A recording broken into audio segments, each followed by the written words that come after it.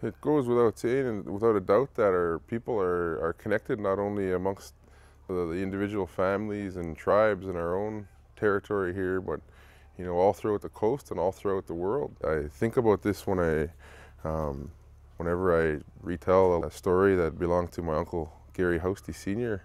Um, the man Nazi had a magical canoe that traveled to different parts of the world.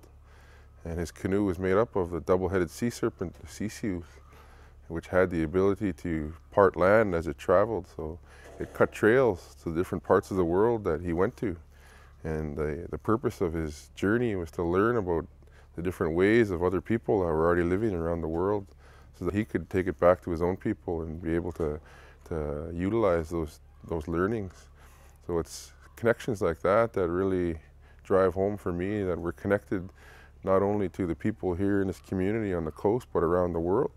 And that if we're affected negatively by this potential oil spill, that it won't be just us that'll feel the effects, it'll be everybody, because we're all connected in different ways.